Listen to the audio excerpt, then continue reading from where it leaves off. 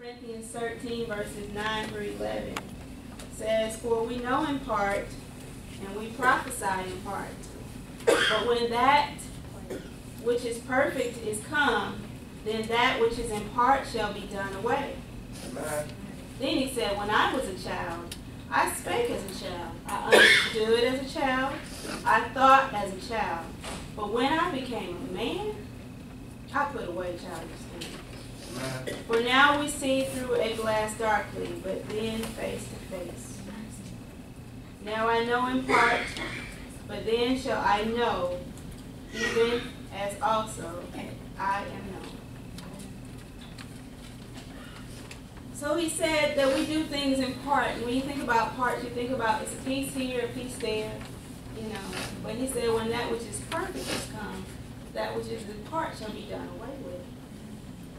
Then he started talking about when he was a child. And so as you follow the leading of the Holy Spirit to understand, it sounds like he's just jumping from thing what he's talking about now. But he's talking about when I was a child, I understood as a child, I thought as a child. And so when you're children, you just obey your parents because they told you to. You know, you follow the rules of the house because if you don't, then there's a punishment that follows. You're going to get whooping. And so as a child, we only see a piece of the puzzle. You know, and in your mind, you may feel like your parents are trying to hold something back from you. You can't have no fun. You can't do nothing. You know, they're so lame. They're so old school. They're boring. You know, but their rules and what they see is different from what you see. So you're only understanding a piece of the puzzle. That's the part. Amen. But see, he said, when I became a man, I put away childish things. Because when you grow up, you begin to understand that your parents weren't trying to keep you from having fun. They were trying to protect you as best they knew how. Right. They were trying to keep you safe and keep you away from danger. So then when that which is perfect has come, that which is in part is done away with, because now you see a clearer picture. You have a better understanding of things and how they're supposed to be. And so the same thing when we come into salvation. We don't understand everything. We don't understand why are they doing that? Why do they preach that way? Why do they dress that way? Why are they talking like that? You know, they just don't want us to have any fun. You know, it doesn't have to be that way. We can do this and we can do that. And see, you are thinking as a child, because when we come into Christ, we come as babes. Amen. And so we don't know everything. We don't see the full picture. But we go ahead and okay, they said I can't go to the club no more. I didn't know that, you know. At my other church, they let me go. But at this one, they're saying that God is against revelings, and I've seen it in the scripture, so I won't go. You as a child, you might feel like this is boring. What am I supposed to do? You know, I can't go to the club. Ain't nothing else to do. But you want to be saved, and you want to do what's right. You don't want to suffer the wrath of God, and so you just go ahead and obey. You go ahead and conform. But after you begin to grow in God, you begin to read His Word, you begin to spend time with Him, you learn about fasting, you start to do these things, you're growing up. Amen. And so as you grow up, you understand why it was good for you to avoid evil communication. You understand why going to the club is not right and against the will of God. So when we're a child, we think like a child, we understand as a child. So let's be patient with our babes that come in here. You know, because they don't know everything yet. But as they grow in God, when that which is perfect is come, then that which is in part shall be done away with. And then also, as I thought about a child, I thought about the mentality of children. You know, especially coming in as babies. Babies don't know how to communicate. So people coming into the church, they don't know your Christian language. You know, what are you talking about? Understand everything that you're referring to. And so children, they cry when they want everything. That's all they know how to do. I'm hungry, cry, I'm wet, cry. I want somebody to pick me up, cry for a long time. You know, until they come, they just cry, cry, cry. Then after a while, they get to walking, they can say a few words, they start saying no, and they see something they want, they just snatch it and take it. They have tantrums, and you're just like, oh my goodness, I can't wait till you grow up. You know, I think I said it about all my kids, I can't wait till you grow up. Because after they get a certain age, their understanding comes on a little bit better. They see how things work. And so that's how it is when you come into Christ. You don't understand everything. You know, you still have temperaments, you have tantrums, you can't have your way. They didn't invite me, or they didn't go along with my idea, and you know, and the devil just come in, he's having a heyday with you. You know, you just falling out, you prayed and God didn't give it to you, but they getting blessed, and now you acting spoiled and pouting. That's how babies act. That's right. That's how they act when they come into the fold of Christ, you know, because they don't understand how everything works. But after a while, you're like, oh, I can't wait till they grow up. They might be combative. They got a question about everything. Oh, just be quiet. You're trying to get convenient, you know. But they're babes, and that's how they act. But after a while, they're going to grow up, you know. And the things that used to bother them when they were babes in Christ, they don't bother them. They don't run around snatching things what people have and wanting what everybody else has. They're content with what they have. They learn how to be happy and rejoice for one another. And be happy for one another in the family of God. So you see in part, you understand in part, but when that which is perfect is come, and that which is in part shall be done away with. And so it's so important that we grow up in Jesus Christ. Yeah. We grow up. We can't stay a baby forever. You know, when you see a child that's underdeveloped, they're 2 years old and they're not walking yet, then you know it's something wrong. You're 2 years old and you're not communicating. I can't understand what you're saying. You're 3 years old and you know, you just really understand that something's not right. Who's going to tell the parent that something's not right? Because, you know, parents can't see sometimes. Oh, yeah, right. It's a little slow. I was a little slow. It's too slow, you know. Something is not developing there. And so the same thing when you come into the fold of Christ. We need to be growing. Amen. You know, from the time we enter into our mother's womb and we're conceived, we are growing. And we don't stop until we die. Amen. Even though we don't see the growth process, after a while, you see it. Leave a month and come back. You're like, oh, look at you. You done gained weight. You done did this and that. We're constantly growing. And so when we come into Christ, we need to be constantly growing. You know, if you're just the same way you've been since day one, something is wrong. Something is wrong. You're very, very underdeveloped. And so you need to get into the Word. And if you're not growing where you are in the ministry that you're in, then you need to go somewhere where you can get the truth so that you can grow. And so we need to grow up in Christ. Amen. I'm going to read Romans 7. I'm going to start at the 15th verse, but I'm going to be skipping around a little bit. But I want you to listen to Paul as he was writing about the struggle that we're going to labor in this morning. He says, "For that which I do, I allow not. For what I would, that I do not. But what I hate, that do I." Meaning, the things that I do, I don't allow. Like if somebody were to come into my house trying to do that, I go, don't you do that again. But you do it yourself. So there's something that's telling you that this is wrong, but you still do it. The things that I want to do, I don't do. And the things that I hate, that's the thing that I find myself doing. Verse 18 says, "For I know that in me, that is, in my flesh, dwelleth no good thing. For to will is present with me, but how to perform that which is good I find not." So the will is present with me. There's something in me that wants to do good. I want to do what's right. But how to perform it, how to carry that out, it's not clicking. I don't know how to do it. It's just not coming together. For the good that I would, I do not. But the evil that I would not, that's what I do. The good that I know I'm supposed to do.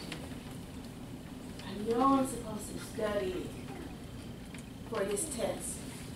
I know I'm not supposed to cheat. But I find myself not studying and looking at other people's paper to get the answer. The good that I want to do, I can't do it. It's something that's causing me to do the evil. He says, verse 20, "Now if I do that I would not, it is no more I that do it, but sin that dwelleth in me. Verse 24 says, O wretched man that I am, who shall deliver me from this body of death? From the body of this death. Who? And I want us to just kind of look over our lives. Have we ever been there? Are we there now? In this type of struggle that you want to do the good, but evil is present with you. No matter how much you try to do the good, you find yourself doing bad. It could be someone has offended you. All right. Okay? Or you heard somebody came and told you such and such said this about you. And you like, oh, for real? Okay. Well, when I see them, you know, I'm going to let them know this, that, and the third. And so, as you're going, you're like, well, nah, maybe I shouldn't, you know, act that way. Right. But then it's like, you're like, yeah, I'm not. I'm just going to let go. I'm going to be the big person. They're trivial, they're childish. I'm bigger than that. You know, I'm just going to let it go. As soon as you see them, you just go off. All right. What happened to me letting it go? I thought I had let it. I thought I was gonna let it go, but it all came out. Amen. It came out wrong. Came out any kind of way. Mm-hmm. That is the struggle. Amen. The good that you wanted to do, just let it go. You know, you couldn't do it. Something overpowered you. All right. And you just had to let them know, and you know what you did. Amen. So these scenarios, these situations that Paul was talking about, you know, it's just not a one-time thing. You know, some people think, you know, this has just happened right before you get saved. But there is a struggle that's going on in the flesh. Right. And it's trying to bring you under its power and its control. Amen. All right, we're going to labor in this. James 1, verses 13 through 15 says, James 1, 13.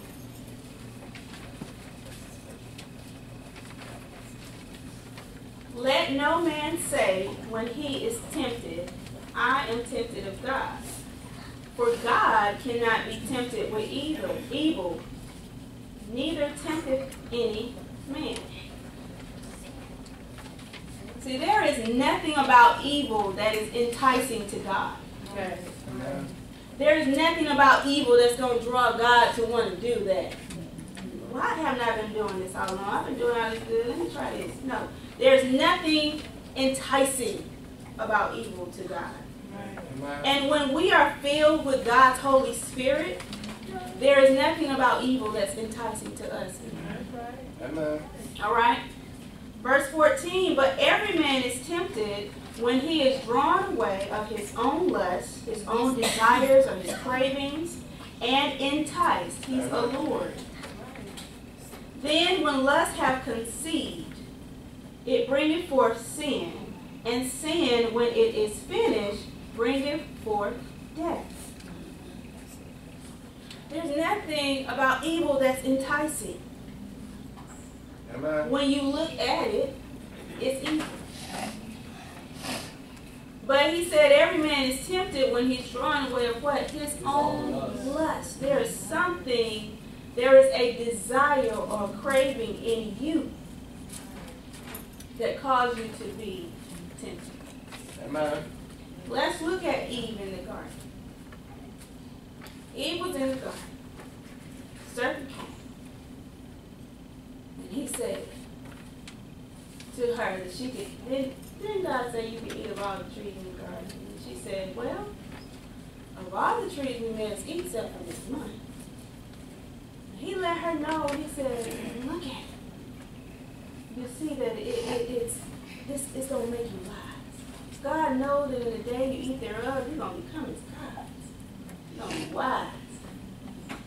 She looked at it, and when she looked at it and she saw that it was to be desired, and she looked at it and saw that it would make her wise. See, that was a desire created in her. She wanted to be wise. She wanted to know more than what God had given her to know. She wanted to go beyond the boundaries that he had set for her. All right. Forget about the evil, the death that's going to come with it. You allowed your lust to cause you to be enticed, to be drawn away from the truth. Amen. Sin. You see, the devil might come to you and just say, just go get drunk. You're like, I rebuke in the name of Jesus. I'm not doing that. Amen. Why would I do that? So, he's not going to do that. He couldn't just say, eat this and die. Like, I ain't doing that. What sense does that make? I'm going to eat that and die. Amen. But he'll create a situation in your life that makes it seem so hard for you to bear. You might lose your job. Somebody might die and pass away. Then he'll come and say, man, look at this. You lost your best friend. Things are hard on your job. You're going to lose your job. Ain't nobody caring about you. You don't need to think about this right now. I'm going to get you something to drink. Just bury your sorrows. Like, yeah. I don't feel like thinking about this right now. It's too hard. You're going to get me something to drink. Then next thing you know, you done got drunk. You see, it wasn't anything outside of the norm that he came. We go through life situations. We go through hard times. Amen. And the devil knows that.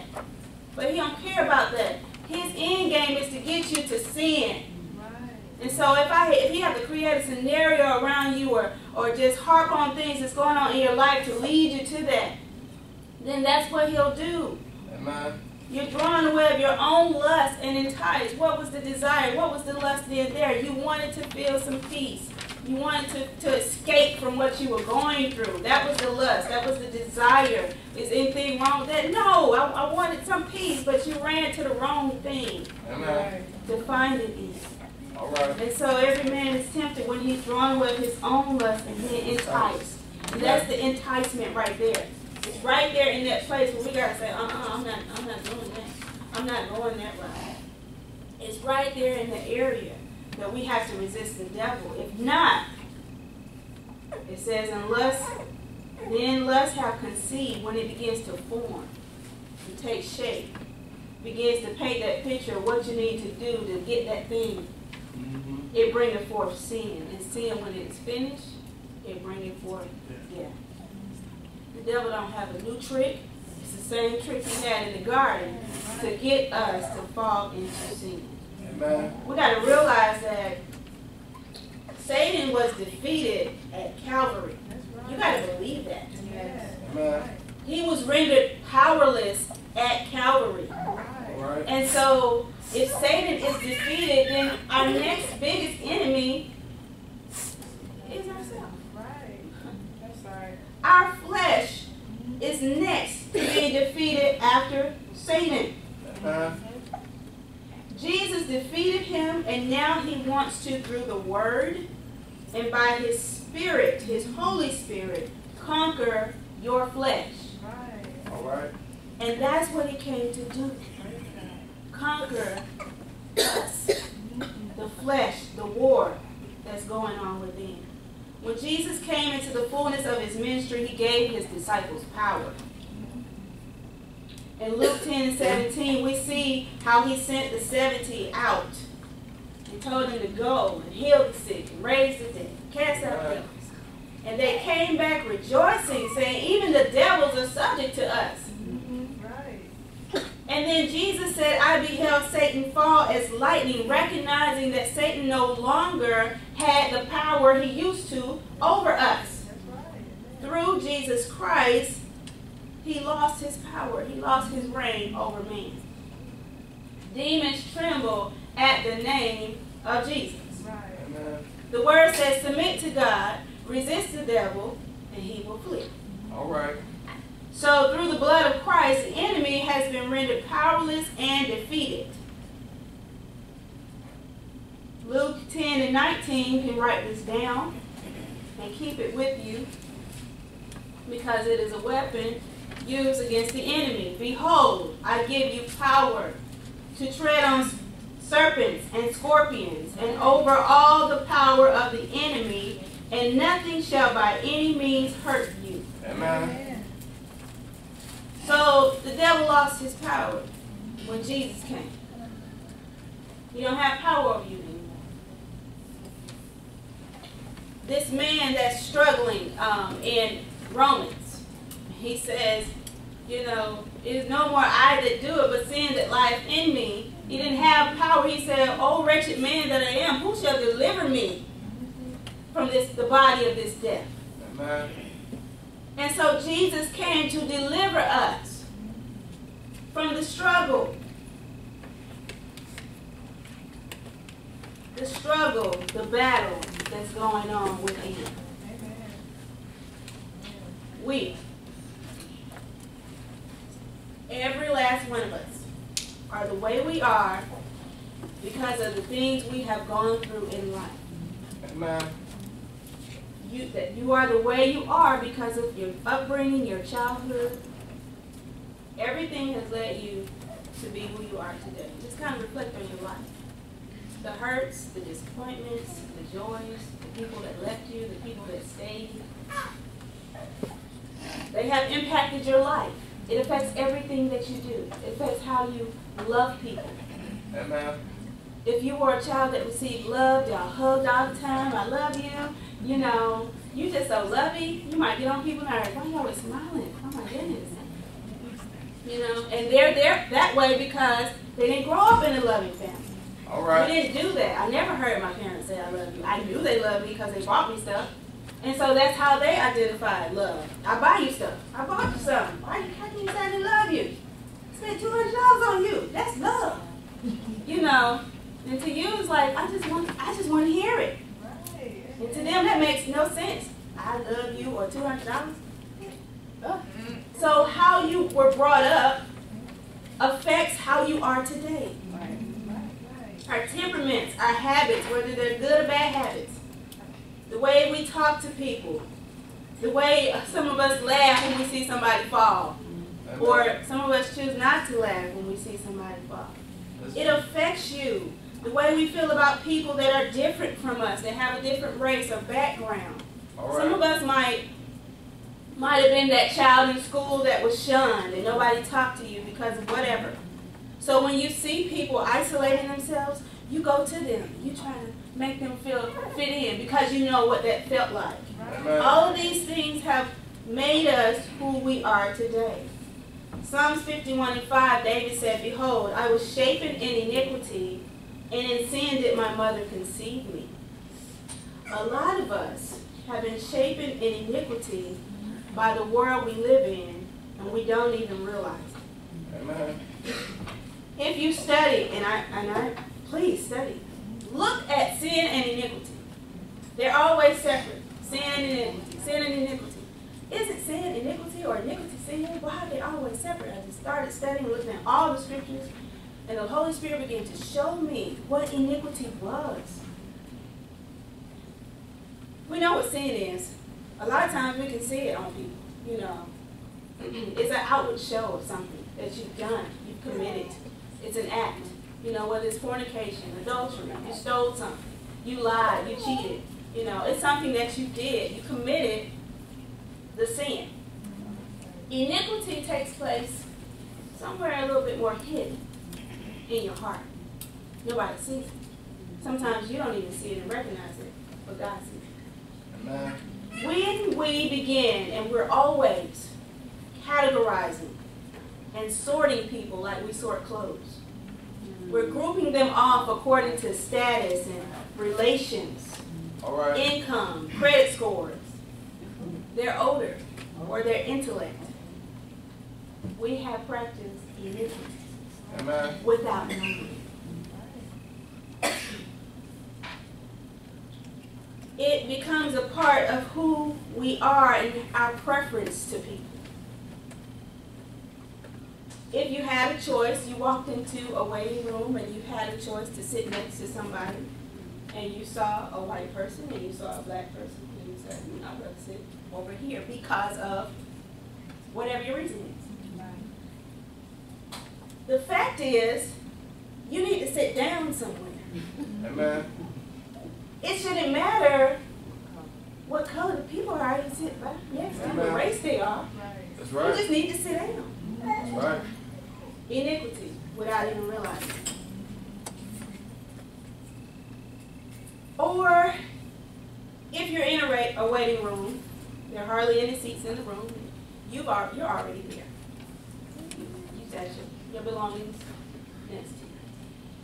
Someone walks in and they're not so attractive. They look like they had a hard day at work. You are so glad you have your belongings in your seat because you don't want them to sit next to you. All right.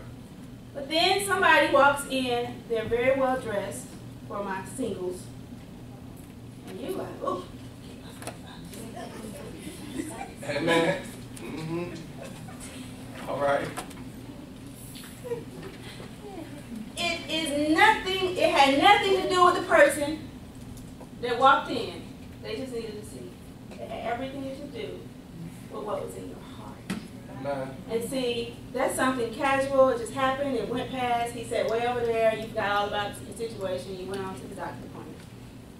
But God saw your heart. And He sees how we're treating people because of what we have allowed, whether it was the world that we live in, our influences, our education, whatever it was to shape us this way. And so until we die to who we are, Amen. those type of likes and dislikes, until we die to who we are, Christ will never be seen in our life. Because we'll always have these stipulations, we'll always have these little categories, and we'll always be in a little box. Amen. We'll never be able to love the way we're supposed to love. We'll never come to be perfect the All way right. God wants to perfect us in life. Amen. Amen. You know, it's not our fault. You know, we didn't make us. Amen. But when we come into the knowledge of knowing, then we can do something about it. All right. We begin to pray about it. And now you're going to begin to recognize and see, you know something. I have a thing with repetitive noise. That's just me. I don't like repetitive noise. Exactly. Amen. My brother-in-law came to my house the other day, and his phone just goes off like every 30 seconds. The same little noise. And at first I was like, oh, what's that noise? You know, oh, that's my phone. Like, oh, okay. That noise is just bothering me so much. I had to pray and wash the dishes and keep on and cook and eat and have a conversation with that noise. Just keep on going on. Because I did not want this thing to have power over me. Amen. Because sometimes we can be the way that we are in our heart, and it can cause us to mistreat people. Amen. I could have said, don't you hear that phone going off? Why don't you turn down something? Amen. Then I would have got all out of sorts. Why? He's like, what's wrong with her? Because of what's in me. Amen. And so there's some things that's in us. It's not sin. It's not sinful. It's okay. You don't like repetitive noise. But don't let those things cause you to be moved from being Christ-like and then to attack or say, how could you like that? You know, some people might prefer a certain color that you detest. And that's the color they want to paint their house. And you just frowning and, oh, what is wrong with you? Why would you even think that? And you making them feel all bad. That's just you. It's okay. And so there are some things about ourselves that's in our flesh. You know, the enemy don't care what he uses. Okay, she's just a little house mama. She's just going along and doing all this, that, and the third. I'm gonna hit this button right here in her flesh and just send people her ways. It's gonna keep on aggravating her so she act out of sorts. But if you have died and crucified this flesh, The devil don't have nothing to work with. That's right. The devil don't have nothing to work with. Matthew 26:41, Jesus said, watch and pray that you enter not into temptation. The spirit indeed is willing, but the flesh is weak. We got to understand, Jesus said when he came, he condemned sin in the flesh. Amen. Sin is condemned in your flesh. It's stuck there. It can't get out unless you let it out. And we got to keep it under subjection of Jesus Christ. All right. That doesn't mean just because I got saved, I will never sin. Do I have to sin? You don't. But you are capable because you're still living in this body of flesh. But through Jesus Christ, he can put it under subjection. Amen. Some of us may not understand the war and the battle that's going on within. So I just want to paint a little picture. How many of us have ever fasted?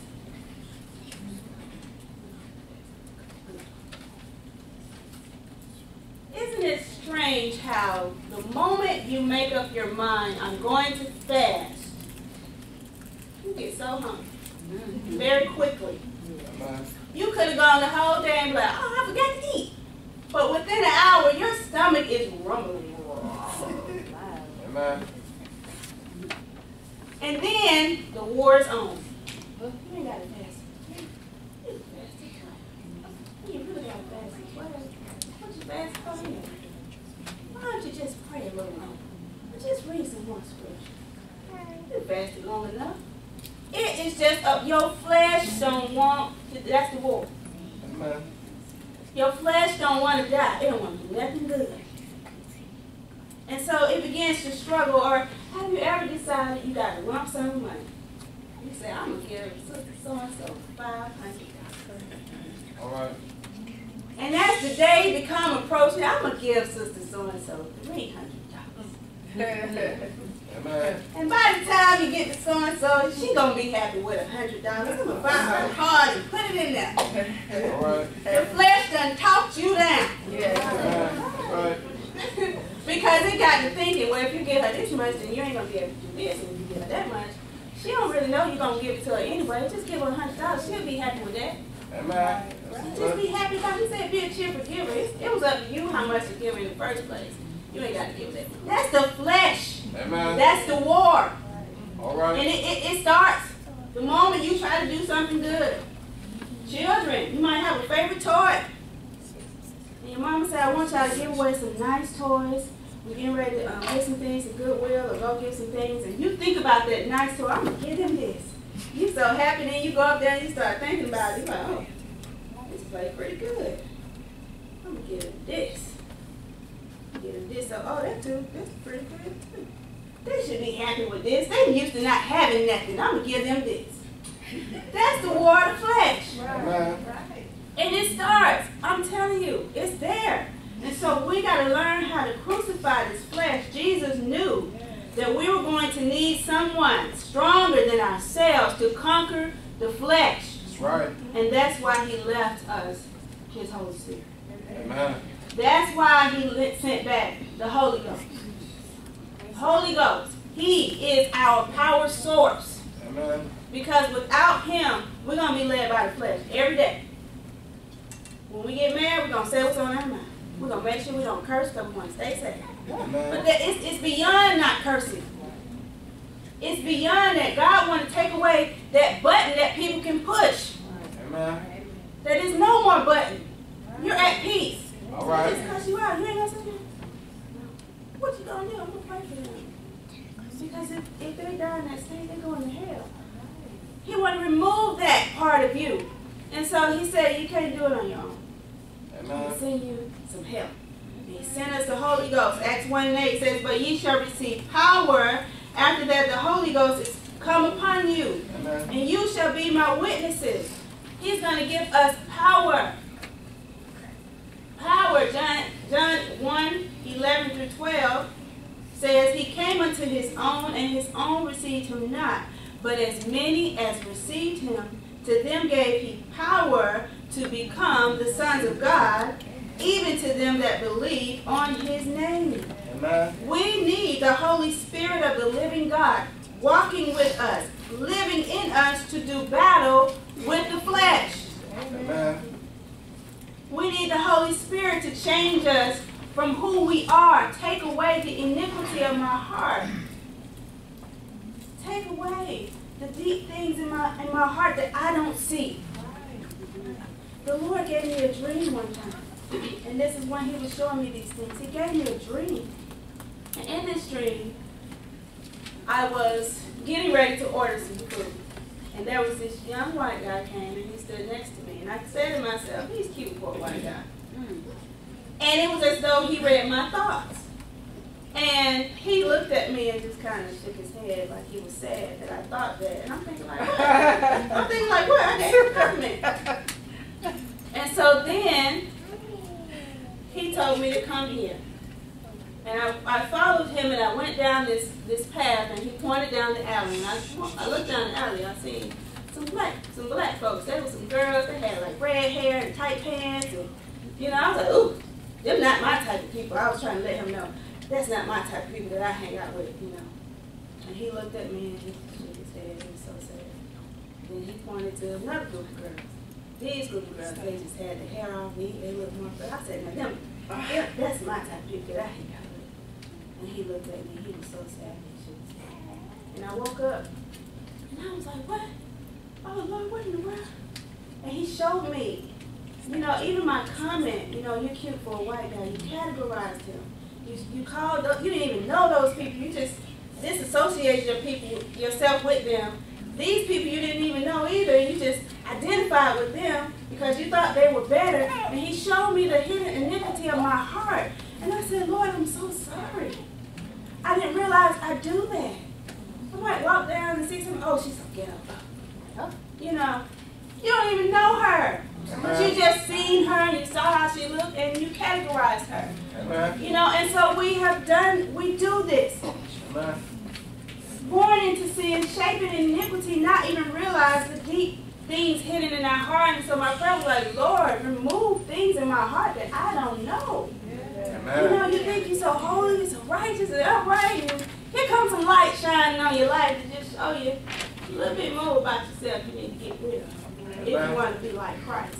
Because I am convinced that Christ looked at man and he didn't see the color of their skin. He did not see their status and their income. He didn't just care how they smelled or what size they were. But he saw people hurting, lost, desperate, in need of a Savior. Amen. And he was there for them and he ministered to them. And he saw little old Zacchaeus climbing up that tree trying to see him. He said, Zacchaeus, come on down. I'm coming to your house today. Amen. When he came, his whole household was saved. That's the Jesus that wants to live in us today. Amen. To where I can use Mika, I can use Didi, because they're going to look on people and they're not going to see them. They're going to see a soul that needs to be saved. Amen. They're going to love them regardless of their status, regardless of their income, regardless of their race. Those are the type of people that God needs to use today. Amen. Because the world is dying and they need a Savior. Amen. And Jesus came to save the world from sin. The whole world from sin. Amen. Amen. He says, Romans 8:1, there is therefore now no condemnation to them which are in Christ Jesus, who walk not after the flesh, but after the Spirit. Verse 14, for as many as are led by the Spirit of God, they are the sons of God. Amen. It is imperative that we are filled with the Holy Spirit of the living God. We ask him, God, send me your Holy Spirit. His job is to lead you and guide you into all truth. All truth. Yes, he's going to help you with the doctrines about marriage and divorce. He's going to help you with the doctrines, about whatever else you need to learn. The basic doctrines we preach about salvation, what it means to be saved, and, Amen. Justification and sanctification. He's going to teach you those things. But then he's going to teach you the things that nobody else can teach you. Amen. He's going to show you things about yourself that's not written in this book. Amen. But it can be confirmed through the Word. All right. That nobody else can show you. And so you need the Holy Spirit to come and be with me. Come and sit with me as a refiner and a purifier. burning those things out of my heart, we don't go. Jesus came to deliver us from sin to escape the wrath of God, but he came to help us to live holy. Some people waiting for a supernatural experience to happen. I heard a testimony of this man when I was a little girl in East Atlanta. He got up, he said he asked for the Holy Ghost.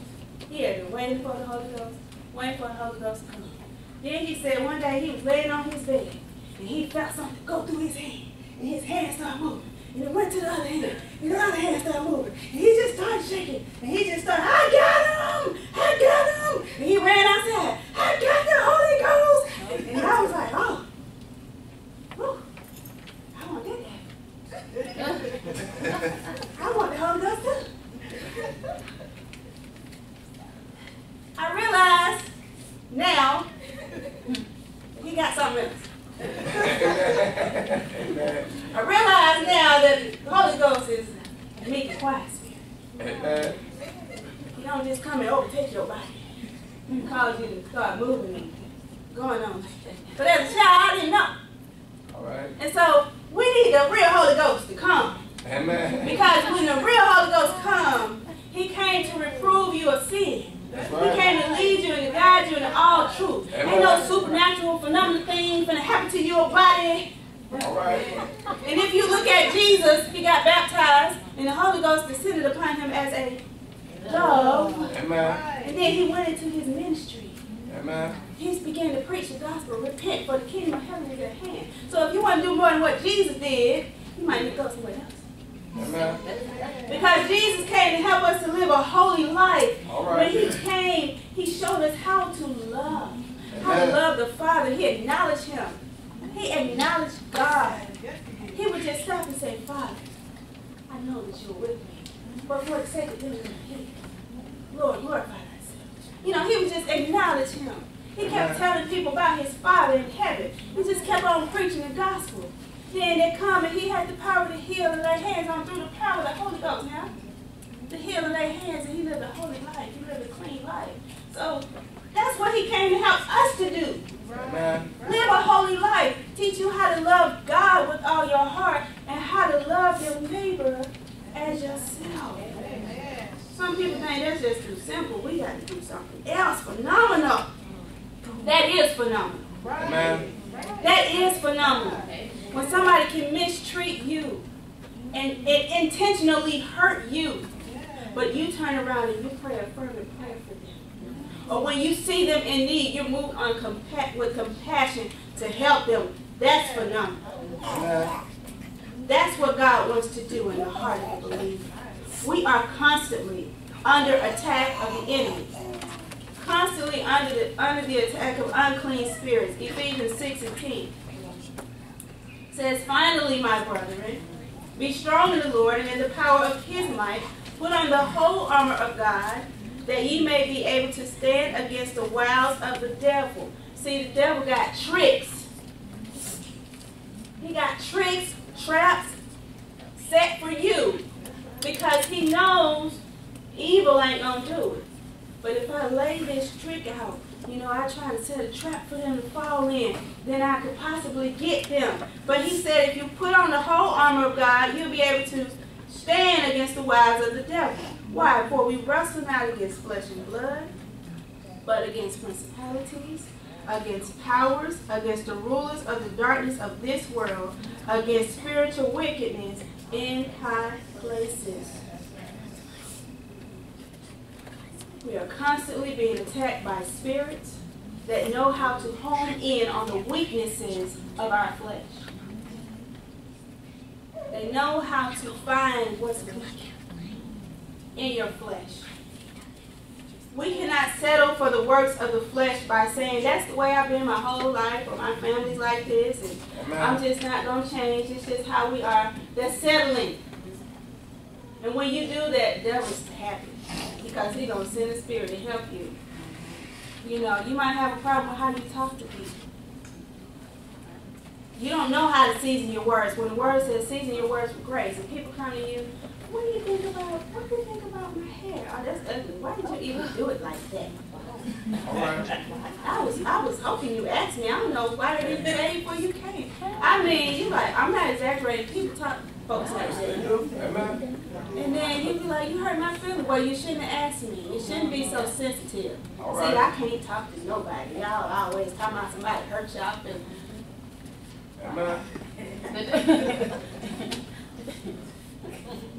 And then they'll ask you to pray for them right after that. Oh, you want to pray?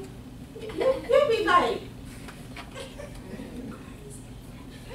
you have settled for the works of your flesh. Amen. You decided I'm going to still be saved and be this way because I've been this way my whole life. Jesus said, no, I came to set the captives free. Loose them in the prisons that are bound. He came to give us liberty. You don't have to be that way anymore. Amen. You can be like Jesus. He was of a meek and quiet spirit. He was a man. I like that. He was a man of a meek and quiet spirit. So how much more meeker we need to be, women, and how much more meeker we need to be, men, Amen. if we want to be like Jesus. If we want to be like Jesus, we can change. We cannot afford to make excuses because these things will lead to sin. Amen. They will lead to sin, and sin, when it is finished, bringeth forth death.